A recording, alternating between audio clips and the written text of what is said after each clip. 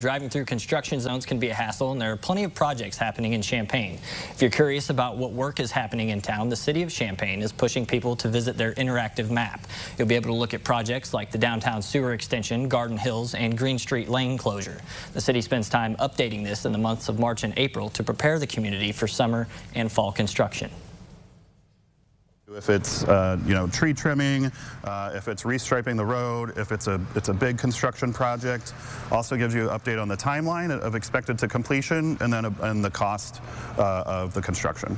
If you'd like to use those features, you can find the link in this story on WCIA.com.